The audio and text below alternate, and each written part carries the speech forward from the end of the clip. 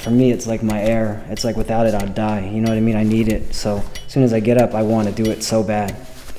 Most of the time, I'm just looking to go to a local park and just skate. More like I call soul skating. You're just skating for yourself. It's for me. It's like I'm enjoying it.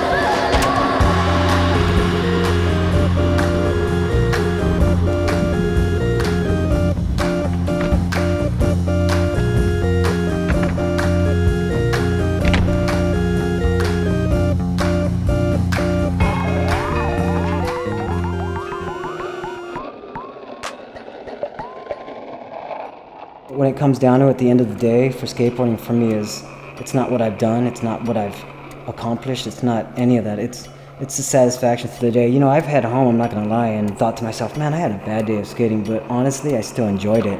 Everybody has bad days, everybody falls, we all go down, but the thing is that it's skateboarding, you're supposed to enjoy it, and you're just supposed to have fun. And when I wake up and when I'm going home, I just want to make sure that through that period I had as much fun as I could, instead of focusing on being so mad about something I didn't do.